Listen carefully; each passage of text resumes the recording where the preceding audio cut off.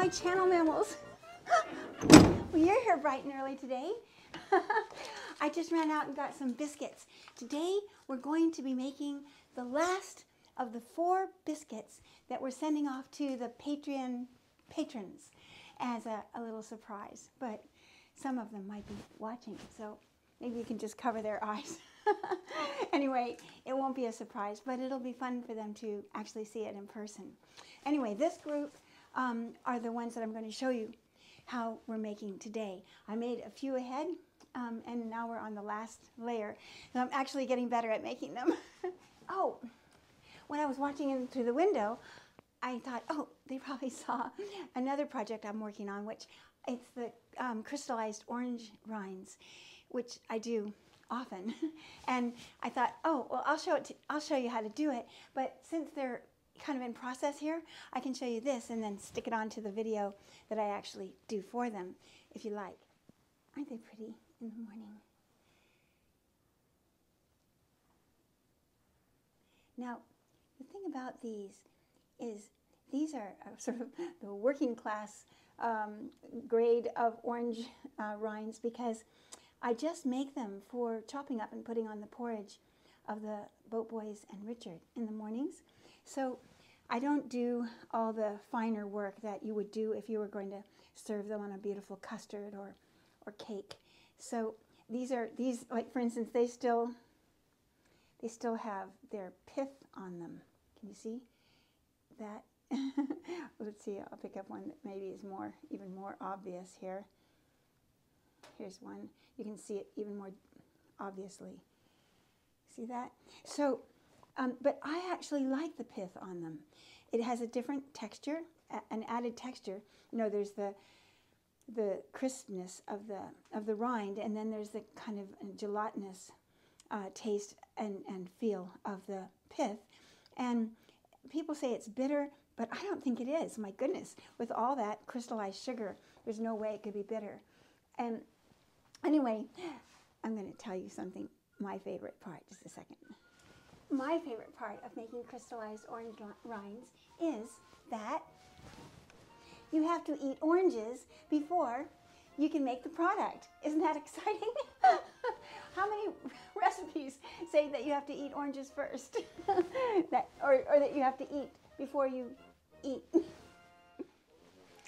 Okay, now I'll have to just sort of lean down to talk to you for right now so you can still see what I'm doing. I didn't show the actual mixing of the batter or the dough because it's loud and it's not very interesting unless there's some special technique that has to go into it.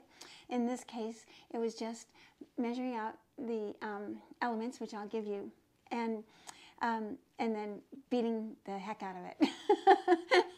So all the butter and sugar and everything was well blended. But I doubled the amount of chocolate in it, cocoa, and I doubled the amount of mint, because it just doesn't seem to have enough oomph to it, to me, to break through the sugar, unless you do more of the flavor. So that's the only thing that I'll just tell you as a little hint that I did. And you can taste it and bake a little biscuit and see if you think it comes out with the intensity of flavor you'd like.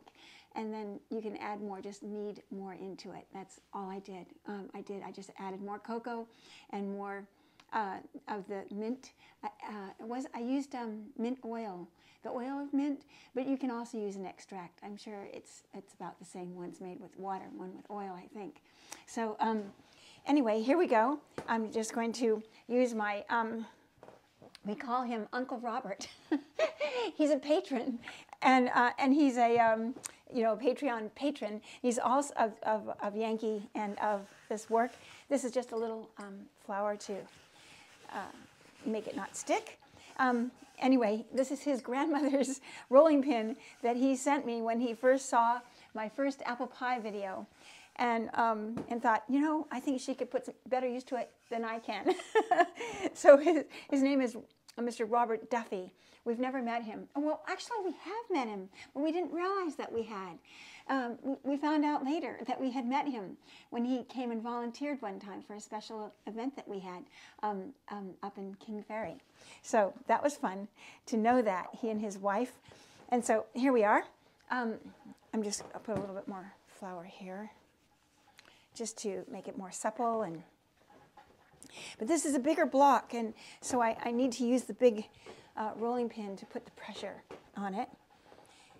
And I mean, this is also kind of a boring, tedious thing that everybody already has seen a million times, but it's a chance for us to visit and be together. Otherwise, you know, we could probably do away with most of the videos. Most everybody has chopped wood and, you know, shown pigs at the state fair. I'm joking, but you know, there are lots of things we all do every day, but it's just sometimes fun to not be doing them and just enjoying watching them. There was a man in church the other day. His name is Mickey, and he after church, he gave us a little pocket full of sweets, each of us. Richard and our friend Sherry and Seuss and I and a couple of other folks. And I had never seen such beautiful wrappers in all my life. I just loved them. I felt like I was in an ancient childhood, somewhere far away, where every care went into even the wrapper of the sweet. And I asked him where he got them. And he said, he showed me a little tag around his neck. He's a real character, this fellow. And he said, I got them at net cost. And I thought, ooh, that sounds not very elegant or amazing. And it sounded like, you know, I don't know, a discount tire shop or something of that nature. But I found one. There are several in New York City, in the archipelago of New York City. There's even one on Staten Island. But I went to one in Brooklyn on our way back from church because it was open on Sunday. And Richard and I felt like we were visiting the circus. But we spent a goodly part of the afternoon up and down every nook and cranny. Everybody was different. They were all mostly Russian, and I think a lot of things were, you know, maybe it was the Russian Jews that opened these markets. I'm not sure, because there were a lot of things that were kosher, but everything was absolutely gorgeous, as well as the people. They were so precious. Everywhere we looked, everyone was so different from us, but so like us in the same, you know, just the way the world is. We're really one. We just have to realize that. Then we see we have the same goals, actually. But anyway, that's another subject. But right now, I just want to tell you that this place was alive. Every single thing that was fresh, it was like a cartoon of what does a pickle look like? It was a cartoon of a pickle, the perfect pickles. All of them with little bumps all over them from Russia, and I've been to Russia, you know, out in the woods and the forests, and everything is very just natural, and I don't know, it's really fun to visit.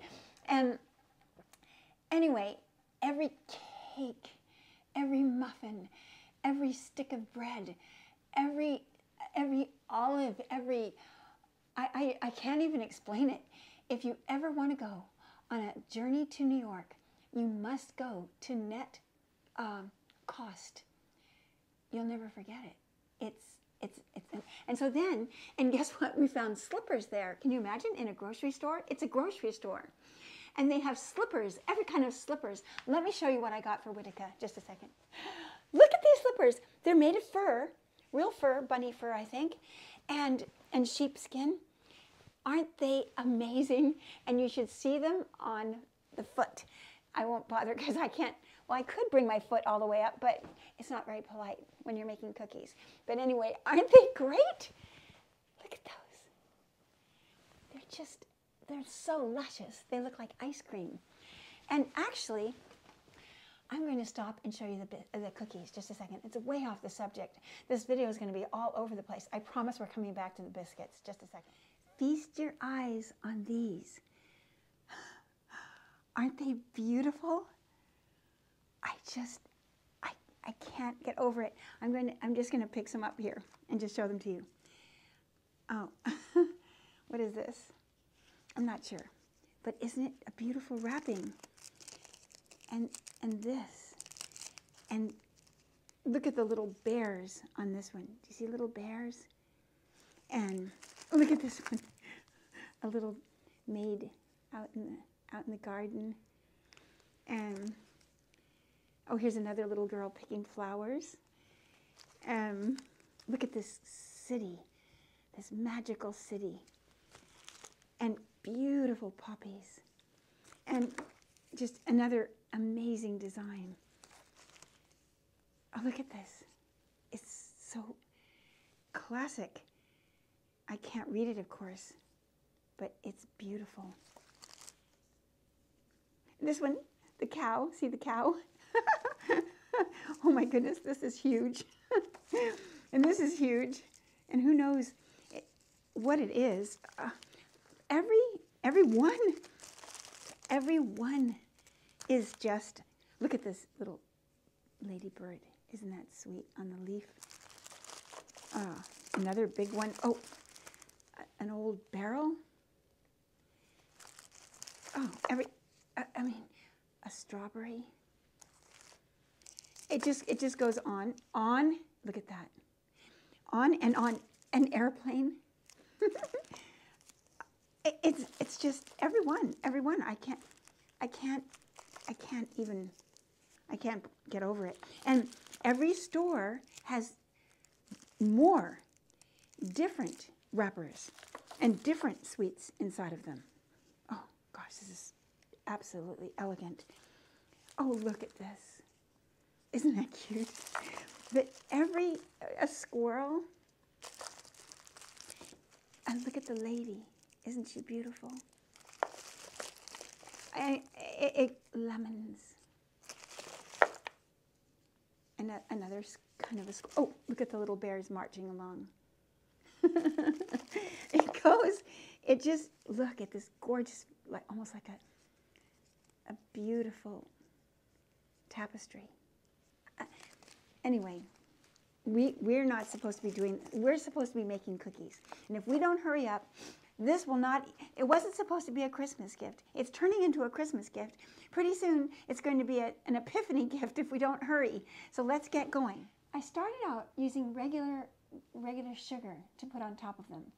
But regular sugar doesn't have sparkles so much. But then they have special sugars that are a little bit bigger crystals, but they're very expensive, just a tiny little jar. You know, you don't get enough to make all these biscuits and to feel free to just spray it and, you know, play with it out in space. But this had, you know, regular sugar in a bag, the way our sugar comes, but with its own designs. And the crystals were just a little bit bigger and a little bit more crystally. And so it was the perfect answer. You probably can't see it here. How can I show you? It's not as big as the really fancy ones, but it looks just white to you. But in the light from here, I don't know why, but in real life, it's very, very sparkly and twinkly. So that's what I got in that shop. And that reminded me to talk to you about it. Okay, so here we go. I usually start in the middle, oddly, because I also can tell the thickness of it by doing that as a little test, and then work out from there. And then put this little cutter in the middle, take it out. And do you know what I do with these? I could roll them back up and put them into the next batch of biscuits, but I make them into little tiny biscuits, and they're really cute. I'll show you what happens in a minute. These come out really easily. And the dough is so malleable. It's really easy to work with. So I'm just going to keep on. I think it could be a little thinner. That's why I start in the middle, because I can push it out from the middle to make it a little thinner here. And then right whilst it's on here, I put this little hexagon in the middle and pop it out and pop out the biscuit.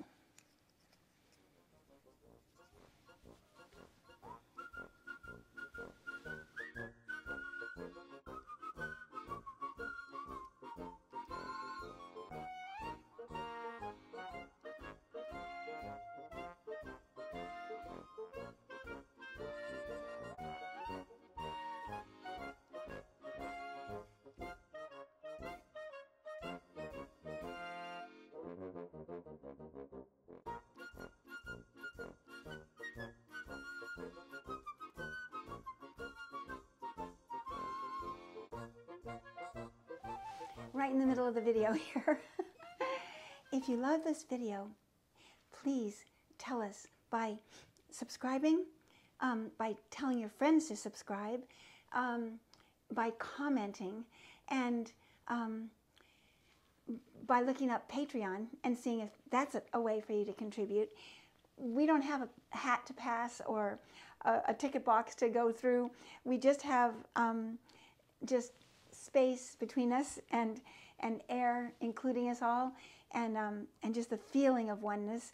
But if you want to show in a little bit more concrete way, please be sure to comment, tell all your friends, pass it around, get it to fill the world, and subscribing, and visit Patreon, and see what you think of that idea. It's great fun. It really is.